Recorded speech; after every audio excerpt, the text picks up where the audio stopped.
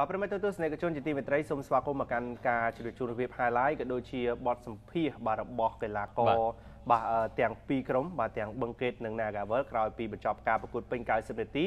ដែលបឹងកេតបាទស្មើគ្នាជាមួយនឹងក្រុមភ្ញៀវបាទ Naga បាទ1-1ក្រោមកខ្សែភ្នែកទស្សនិកជនទស្សនាផ្ទាល់នៅកីឡដ្ឋានចំនួន1748នាក់ការប្រកួតចាប់ផ្ដើមនៅវេលាម៉ោង 3:30 នាទីរសៀលបាទប្រធានក្រុមគឺច័ន្ទវឌ្ឍនាការបាទក៏ដូចជាបាទកីឡាករគួយសុខុមភៈក្រុមម្ចាស់ផ្ទះឯកសណ្ឋានពណ៌សក្រុមភ្ញៀវឯកសណ្ឋានពណ៌ក្រហមចាប់ផ្ដើមដំបូងពីឱកាសនេះសោកស្ដាយមែនទែនសម្រាប់ហ្គោប៉ាណេតែតមកក្បាលបែរជាបាល់នឹងបាទបុកចំបង្គោលទីទៅវិញដែលធ្វើឲ្យខកខានឱកាសបើកការនៅមុខទៅលើក្រុមភ្ញៀវនៅក្នុងការប្រកួតវគ្គទី1បើយ៉ាងណាក៏ដោយចំណុចនេះគឺចាប់ដើមបាទផ្លាស់ប្ដូរកីឡាករទៅហើយដោយម៉ាត់ណូរុនបានផ្លាស់ប្ដូរចេញបន្ទាប់ពីមានបញ្ហារបួសមិនដឹងថាមានសារភាពធ្ងន់ធ្ងរឬក៏យ៉ាងណាទេបាទក្រោយការប៉ះទង្គិចបាទត្រង់ចំណុចនេះបាល់ free kick សារជាថ្មីដែលវឌ្ឍនាការពីនៅសម្រាប់បានហើយតែបន្ថែមមួយក្បាលទៀតដោយជា Wesley ក៏នៅតែជួយបានពីសំណាក់អ្នកចាំទីដៃស្អិតបាទគឺស៊ូយ៉ាទីបាទនេះរូបភាពផ្ទះចេញពីការបាទសុទ្ធរបស់វឌ្ឍនាការហើយក៏ហក់ចាប់ពីការតែតរបស់កីឡាករជា Wesleyបាទត្រង់ចំណុចនេះគឺឱកាសបាទរបស់ក្រុមបាល់ទាត់បាទ Naga ដែលកាត់ឡើងពីការធ្វើប្រហែសរបស់ Mizuno សុទ្ធបញ្ចូលទី1ជើងបាទឆ្វេងបាទរបស់កីឡាករបាទ Naruse Yuta បាទនៅក្នុងនាទីទី22បើកការនៅមុខឲ្យក្រុមភ្ញៀវទៅលើក្រុមម្ចាស់ផ្ទះ1-0ចំណុចនេះគឺពិតជាល្អមែនទែនបាទការសុទ្ធរបស់កីឡាកររូបនេះបាទក្រោយមកទៀតបាទគឺភាពរីករាយរបស់ក្រុមភ្ញៀវមានមិនបានប្រមាណផងវឌ្ឍនាការជាអ្នកតែតបាល់បញ្ចូលទីតាមស្មើ1-1ឲ្យក្រុមបាល់ទាត់បឹងកេតវិញនៅក្នុងនាទីទី43ពោលគឺ2នាទីតែប៉ុណ្ណោះមុននឹងបញ្ចប់ការប្រកួត45នាទីនៅក្នុងវគ្គទី1រូបភាពកន្លែងនេះការបញ្ជូនមកល្អមែនទែនហើយក៏តែតមកក្បាលផុតដៃរបស់អ្នកចាំទីស៊ូយ៉ាទីបាទត្រង់ចំណុចនេះគឺជាការតាមស្មើហើយអាចនិយាយបានថាជាក្របបាល់ចុងក្រោយដែលកើតឡើងនៅក្នុងការប្រកួតនៅកីឡដ្ឋាន Cambodia ចប់វគ្គទី1ក្រុមទាំងពីរស្មើគ្នា1-1ចូលមកដល់ការប្រកួតវគ្គទី2បាល់កែចេញពីកីឡាករ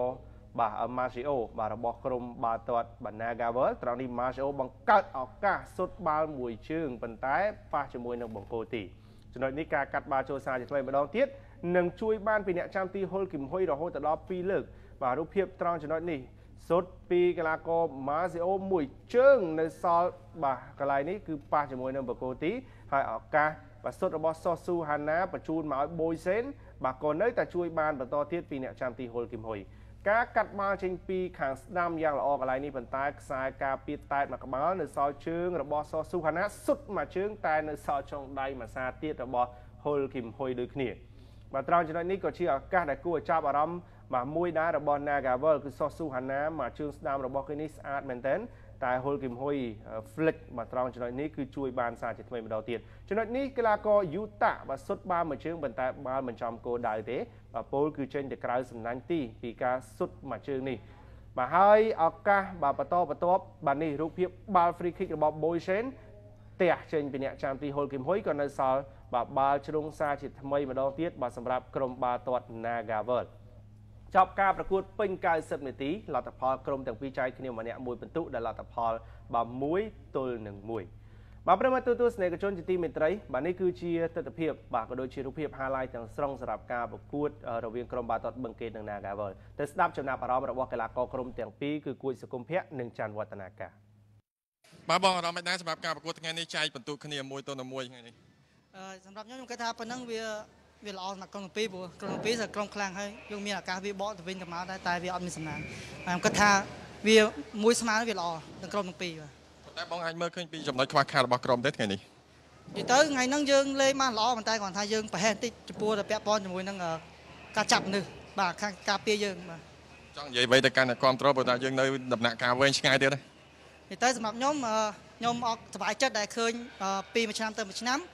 សន្ទុះនៃការអ្នកគ្រប់ត្រូលហ្នឹងវាច្រើនអញ្ចឹងខ្ញុំសង្ឃឹមថាឆ្នាំទៅមុខទៀតហ្នឹងនឹងមានអ្នកគ្រប់ត្រូលកាន់តែច្រើនជាងនឹងទៀតបាទហើយអ្វីនឹងល្អជាងនឹងហើយចំពោះកីឡាករក៏ដូចគ្នាក៏